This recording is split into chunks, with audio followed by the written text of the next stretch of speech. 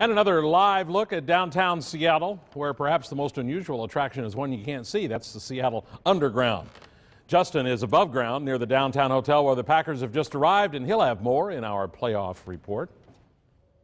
Also, one above ground attraction that we've been talking about and showing you, the coffee culture. Rachel Monick has been showing us the sights and sounds and some of the tastes of the Emerald City. Today, some of the coffee and coffee shops Seattle's known for, including, of course, Starbucks, but also beyond that, several independent coffee shops, including a Seattle bakery, where behind the counter she found a Whitewater native still wearing her number 12 Packers jersey. And they've been around town for the last several days checking out some of those well-known landmarks. You got it. As we head to break now, here's a look at some of the places they visited.